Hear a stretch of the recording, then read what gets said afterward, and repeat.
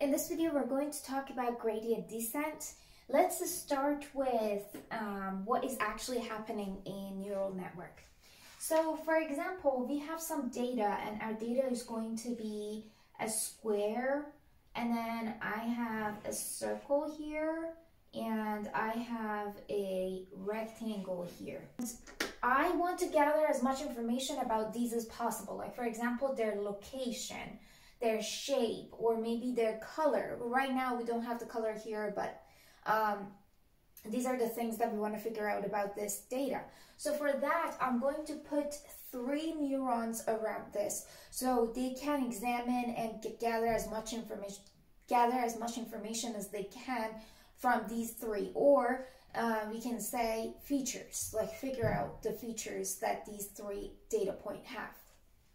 First, when I start, I just randomly put neurons around it. So for example, I will put a neuron here, and then I will put a neuron here, and I put a neuron here. Right now, we want to get information about this circle. These neurons, each one of these neurons are looking at this circle from a certain angle. Each one of them are gathering information. Like for example, this one knows that the circle is going to be above triangle, and this neuron knows that the circle is going to be beside the rectangle, but it's not able to see the triangle. So these 2 neurons have different information about this circle, and then this neuron can't even see the circle, so it has no information about the circle. Now imagine these 3 neurons want to figure out where the circle is exactly located, okay? And the ultimate result that they come up with, they would say, okay, the circle is here. So this is what they predicted. This is where the actual circle is. This is where they predicted. So these neurons made prediction and they actually saw the circle here, which is not the correct. There is a distance between these 2. There's a distance between these 2 circles. Okay, so that is the amount of error that they made. Instead of having circle here, they have the circle here. So this is the amount of mistake that they made. Another thing to keep in mind is that some of these neurons made more mistake than the other one. So for example, this neuron knew that the triangle have to be, this neuron knew that the circle is supposed to be above triangle. The circle is above triangle, so it predicted correctly. It seems like the mistake didn't mainly come from this neuron, from what this neuron was able to see, but it's mostly coming from this neuron. So it seems like this neuron made the most amount of mistake, and this neuron wasn't even able to see where the circle is. And one of the ways that we are solving this problem in neural network is by moving these neurons around. So when you're moving these neurons around, they are able to see the data from different angles. And when they are seeing the data from different angles, they can get more information, or they can be more accurate. Like for example, maybe if this neuron moves a little bit this way, then it is able to see the difference between square and circle better. Maybe from that area, like for example, let's just change this. Imagine that this circle was here.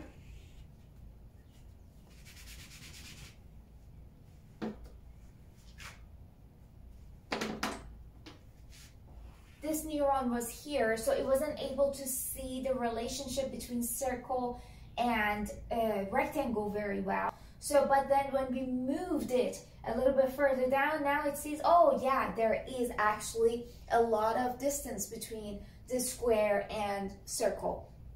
The circle is not actually above the square, but there is a distance between them. So the neuron was able to see that when it moved a little bit further down, okay?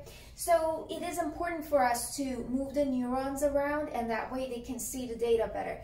And some of them you need to move them more, some of them there is no reason to move, and some of them you don't even know where to move because they can't even see the circle. this movement in neural network called weights. So whenever you're changing the weights, it's just like you're moving these neurons around to see data from different angle, and some of them have to move more than the others. Some of them you just don't know because they can't see the data at that point. So now what is the role of gradient descent in all of this? So gradient descent is going to figure out how much mistake has happened here. It's going to figure out how should these neurons change their weights so we reduce the amount of error and get the correct answer. And the way that gradient descent is going to behave, it depends on the activation function and the loss function. Now let's see what we're talking about here. If I have this graph, I have my loss here, and I have my weights here. Okay? And then my graphs look like this. Obviously, I want to be at the lowest point. So for example, this is when the weight is 3. Obviously, I want to be at the lowest point because I want my loss to be as minimum as possible. I want my circle to be closer to where it actually is. That's what's happening here. I have this graph that shows that whenever these neurons move around, how does my loss change? Like when I move around these neurons, how close these two circles are getting together. So what gradient descent is, gradient is just a derivative. Descent means when you're going down. So gradient is just basically the slope at that point. So right now, my slope is going to be something like this. And then here, it seems like if the neuron moves a little bit further down, it's going to have a better prediction. It's going to be able to have a better understanding of the position between circle and the square. But this one is actually doing pretty decent job. You don't really have to change it that much. There is another thing that gradient descent is going to calculate in order to say which neurons have to move how much. And that is going to be the gradient descent of activation function. We have different type of activation function that we already talked about. For example, if you remember about ReLU and leaky ReLU, they are going to act different. So for example, for our ReLU, very quickly, if this is going to be our activation function, if this is 0, and then all the values that are 0 or negative, for example, -5 here, all of these values are going to be 0. And then when we reach 0, we are 0. And then after that, all of the positive values are going to be exactly correspondent to what that positive value is. So like, for example, if we have 1 here, then this one is going to be 1 as well. So how this is going to affect here is that this neuron right now is not seeing anything, is not seeing circle. So the value is either negative or 0. So the values that are negative or 0 in ReLU is going to be turned off because they're going to return 0. When a number is multiplied by 0, it's going to be 0. So this neuron, it's going to be ignored. It's going to be turned off. ReLU says you're not giving any information about this, so you're just going to be turned off.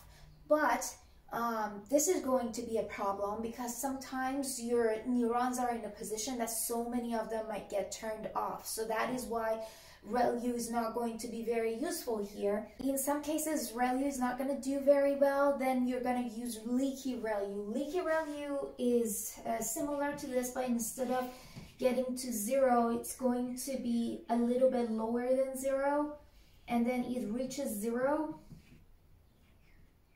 And then after that, it's going to be the same as here. Every positive value is going to be the same on both axes. Okay, so what leaky ReLU does, it says that, okay, so I'm not going to turn you off just because you don't see where the circle is, but I'm going to limit your movement because you're not contributing anything. Now let's talk about a little bit about the math behind it, so derivative. So when you're using gradient descent, you have to make sure that either your activation function or loss function, they have to be in a shape, they have to have some sort of mathematical shape that derivative can recognize them. And they totally make sense. Like for example, if I want to use something like a step function, gradient descent is not going to do well. And I'm going to tell you why. So for example, here I have the value of 2. So I'm going to say all of these values are going to be 0 up to when I reach 2.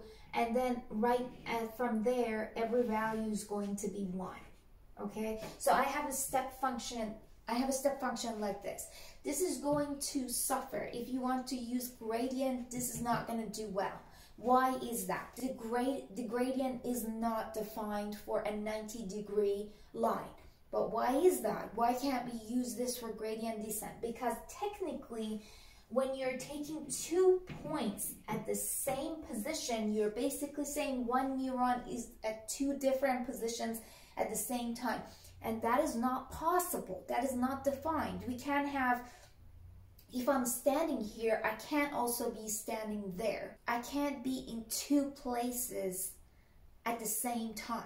But when you're doing something like a step function, you're trying to say that one of the neurons are at 2 different positions because you're getting 2 different losses for that neuron.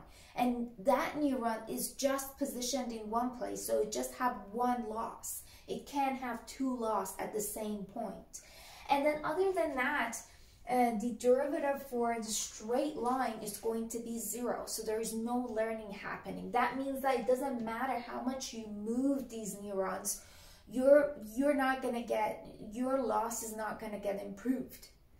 That's why you have to be careful with what are you trying to achieve? Which neurons are you going to try to turn off? Are you trying to turn off this neuron, or are you trying to get some information out of it? So you're going to use leaky, or you just want to turn it off for circle and you want that to be focused on square.